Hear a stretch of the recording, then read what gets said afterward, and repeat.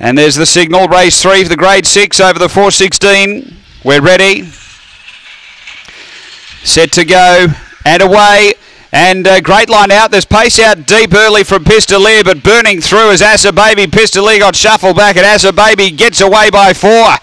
Goodbye Kiss chasing. 4 or 5 away, Woodside Rocky. Byron's Legacy, Pistolier. Then came Mr. Smoothie. Next is Chance It and Lady Nana. They're on the bend.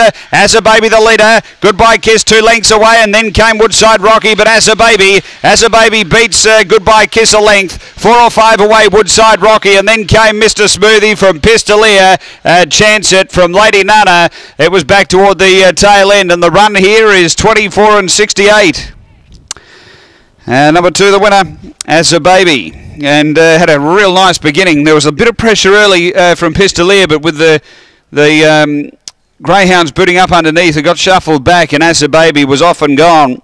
Goodbye Kiss chased on strongly, beaten about a length it was in the end.